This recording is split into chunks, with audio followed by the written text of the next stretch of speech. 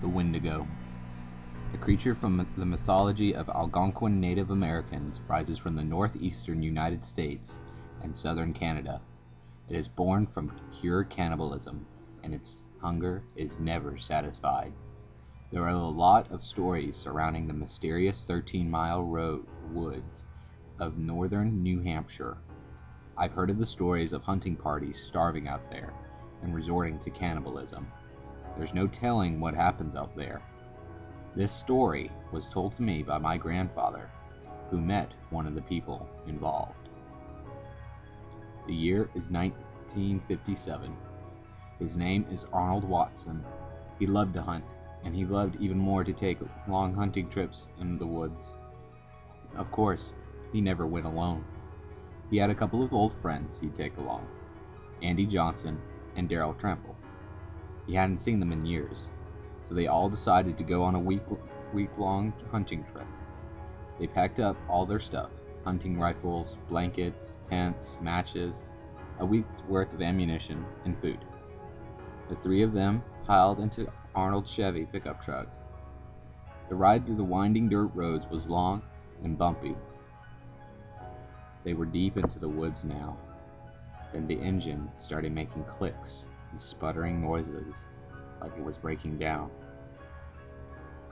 It slowed to a stop. Start, goddammit, said Arnold as he banged on the wheel. Did you fill her up before we left? Asked Andy. I must have forgotten, Andy said as he sighed and sat back in his seat.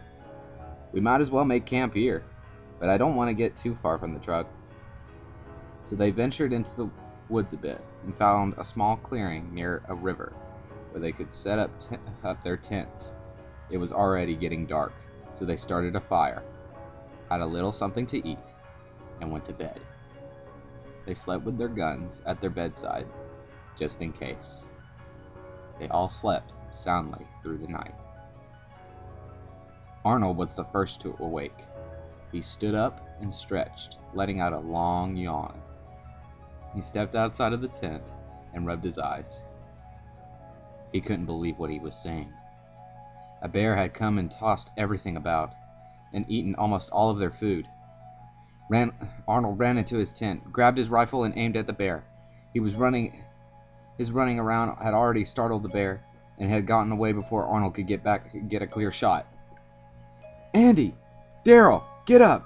Damn bear's gotten all our food! Andy and Darrell scrambled up. What in the hell are you... Darrell stared, open-mouthed, at the remaining scraps of their food. Most of the shotgun shells had been thrown into the river, and only a few usable shells remained. Holy shit, what are we gonna do now? We ain't got nothing. No food, no ammo, no... He was cut off by Andy. Just calm down, Darrell. I think there's more ammunition and ammo in the truck. He trailed off. Do you guys remember the way of the truck? Arnold asked nervously. I think it's... Or, no, this way? No. Well, it might have been this way, said Andy. Darrell smacked his hand on his face. You ain't got a damn idea what you're talking about. Darrell and Andy both lunged at each other and started wrestling, cursing in between breaths. Hey, stop that. Arnold pulled Darrell off of Andy. We gotta get along. We're in a survival situation now. Ain't no fun in games. We could easily die out here, and no one would ever find us. Our best bet would be to follow the river. Maybe we could find a town or a trading post or something, Darrell snapped. A town? Out here? My ass. We're all alone out here.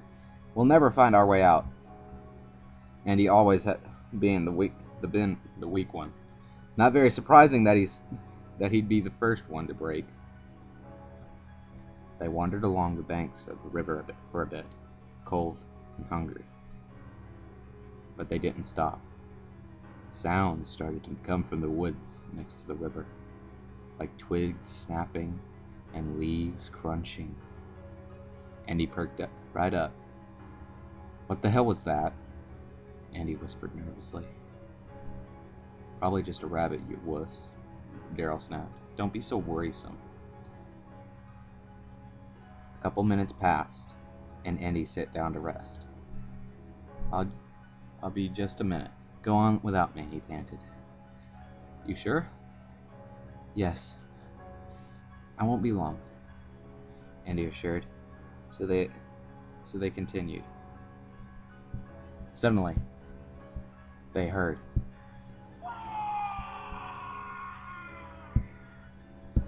It was Andy. It was a blood-curdling scream filled the air. Daryl! Ah! Help me! The scream cut off quickly by gurgling and sounds of something eating. Arnold and Daryl ran back along with the stream, screaming Andy's name. They heard a snarl and saw the silhouette of a tall, thin, snouted figure with something dripping from its mouth. It growled at them loudly and trotted off into the woods. What in the Lord's name was that? Asked Daryl. How am I supposed to know? Strike a match so we can find Andy. Daryl struck the match and looked in horror at Andy's mangled remains on the ground. His face half devoured, with his skull showing, blood and flesh covered in face. A whole section was torn out from his chest. His ribs were picked clean. His entrails were out and laying all over him, partly eaten. His thighs were ravaged, parts where his bone were showing in his leg. Worst of all, a horrifying expression is displayed on his face, like he was frozen in time as soon as he saw the creature. Oh my God! Daryl started mumbling gibberish, curling into a ball and rocking slowly. Why him? Why? He stuttered. Arnold tried to comfort him, but he was hysterical. We gotta keep moving, buddy. We both loved him, but it's done. It's done now. And we gotta move on. Daryl cut him off. How could you say that? You act like you don't even care about him. I loved him like a brother. Yet you don't even care. You don't even care, you selfish bastard! Daryl lunged at Arnold's throat. He gripped it tightly against the ground. Arnold struggled to get out of his grip. He kneed him in the stomach, and Daryl fell off to the ground. Arnold started pounding him in the face. Daryl was helpless. Arnold picked him up and threw his head against the tree. Daryl slumped to the ground, leaving a thick streak of crimson blood going down the tree. His eyes turned black, and he was crazed with bloodlust. Arnold started chewing on Daryl's left arm, but then he snapped out of it. What have I done? He looked at the blood covering on his hands. He stayed there with the bodies, not sleeping, just sitting with a blank expression, thinking of what he'd done. Eventually, Arnold realized it. It was his duty to get back to a town and tell people what had happened. He got up and started walking. He walked for hours. Then, the twig snapping came back, and the leaf crunching followed. He felt a warm breath on the back of his neck. He turned around slowly, and towering over him was the beast. Glowing yellow eyes, antlers, and a body that seemed half rotted. The rib cage was exposed, with rotten flesh in and around it. Blood and flesh dripped from its mouth.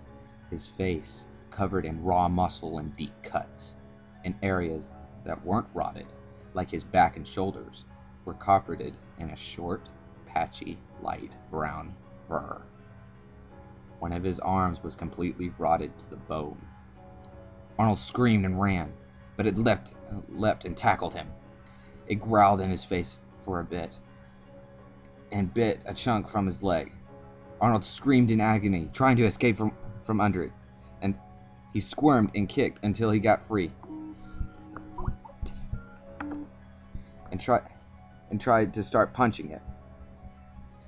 This only angered it more, and it lunged at him again, but this time Arnold moved out of the way and the beast tumbled into the river. Arnold saw his chance. He tried his best to limp over to the river, where it was recovering from the fall. Despite the excruciating pain, he tackled the beast and pushed all of his weight onto its head, trying to drown it. It snarled under the water and flailed its arms and legs, but Arnold kept his grip. It slowly became weaker and weaker until it silenced completely. Arnold sighed in relief and fell on his back onto the bank of the river.